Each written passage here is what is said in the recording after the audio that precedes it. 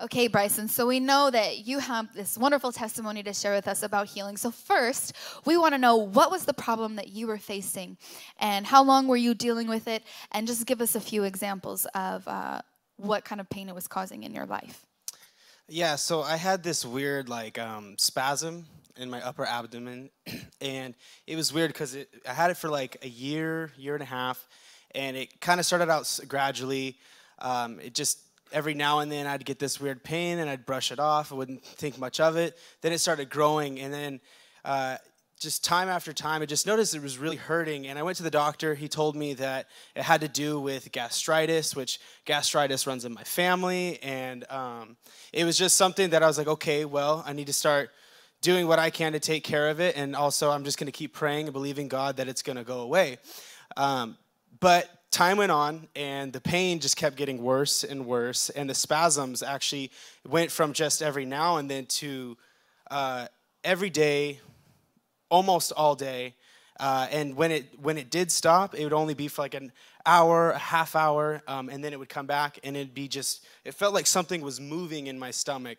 But it was like my muscle, something was like bulging out. It felt like a foreign object in my stomach.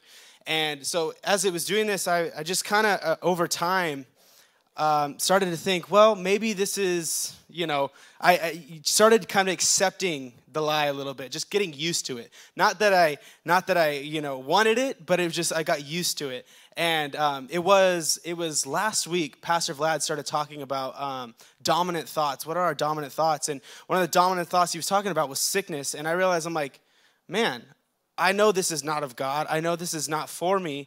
I know that God has health for me, and that he died for my sicknesses.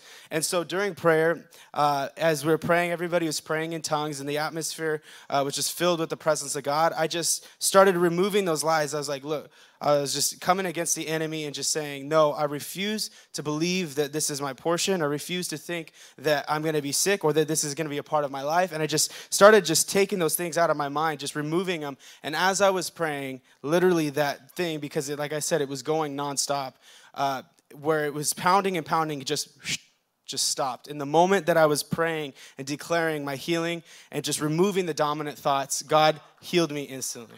Amen. Let's put our hands together for wonderful Jesus. Hallelujah. Truly, our God is an awesome God. So, Bryson, now you said it was last week that this happened. How are you feeling now? How long has it been? Yeah, so this whole week I have not had that spasm in my stomach, which, like I said before, if it stopped, it was like a half hour, an hour at most. And last week I told Ivan, I was like, the moment I got healed, I was like, look, I got to tell somebody God has healed me. I believe it. I'm trusting God. And since then, I haven't had no pain. Amen. Let's put our hands together for Jesus. So, Bryson, now that you've received this healing after a year and a half of having this gastritis pain, doctors didn't know what to do with you. They couldn't even fully diagnose what it was. Now, we know that there are many people who have struggled with the same kind of sickness and maybe are even here today that have something like that. What can you advise them in regards to receiving their healing? I would just say keep believing, trusting God. If you have thoughts, if maybe you've noticed, maybe you're coming today and sickness runs in your family, maybe pain has just become the normal thing for you, I want to challenge you to step out and believe God that what you have, these things, is not what God has for you, and that you can lay it out down at the cross and God will bring the answer for you. Amen. Let's put our hands together one more time for Jesus. Thank you, Bryson. Thank you for watching this content. I hope this was a blessing to you.